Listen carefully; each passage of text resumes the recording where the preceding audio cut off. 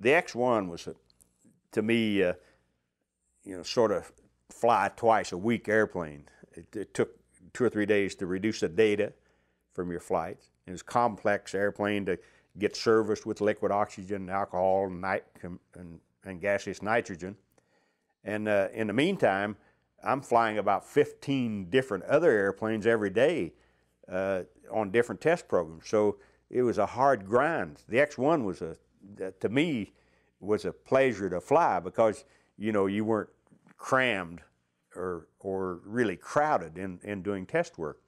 And you took the whole day to do it.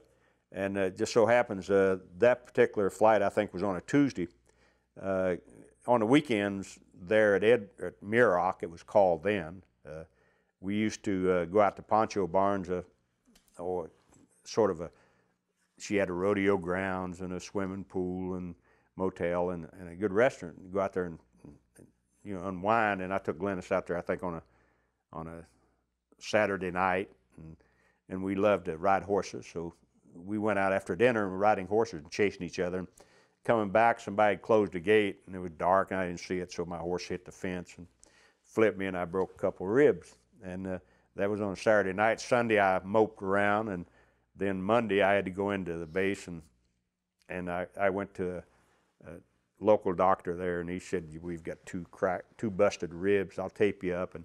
And it really didn't make that much difference in flying the airplane because it's not strenuous other than handling it with your hands and feet on the rudder pedals and the control surfaces and loading pressure domes and turning switches on, things like that. So my only problem was it was painful to get into the airplane because you had to come down a ladder and go through a little hole on the right side.